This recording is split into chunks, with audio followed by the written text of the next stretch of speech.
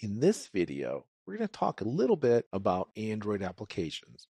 Now, as we said in a previous video, Android applications are typically written in Java, and they often are based on an ARM architecture chip, which you probably don't have in your desktop computer. So how can you deal with that? Well, the easiest way by far to deal with all of this is just to download the Android Studio from Google. Okay, so what I've done here, I've downloaded Android Studio from Google, and I have installed all of the default things that it told me to install. And I have here a very simple sample application that you can get directly from Google. If you don't know this, Android applications are distributed as APK files. If you get the APK file, you should be able to put that into your environment here, and you should be able to debug it. So if you want to debug it from within this environment, just click on the bug. It will ask you some questions. Now, one thing I should mention, it does install some emulators for you, which is great. These emulators are super slow. It's thinking and it's saying, okay, I'm done thinking. Would you like to choose a running device? I don't have any. Or run this device as something inside of an emulator, a virtual device, and it's giving me the Nexus 5. And now it's allowing me to load my simulated device. So it will take a little bit of time for this to come up.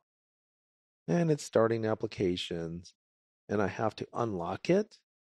And here I have a very simple application.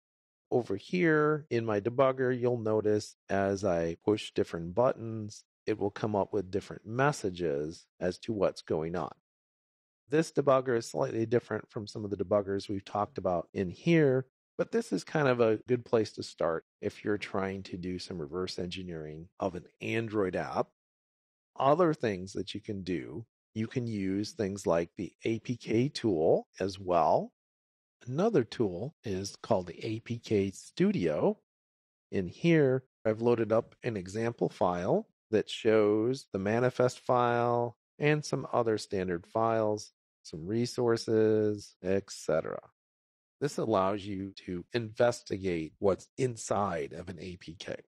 And as we said before, you can look at the standard stuff. When you installed that Android Studio, it installed an emulator, and that emulator is called QEMU.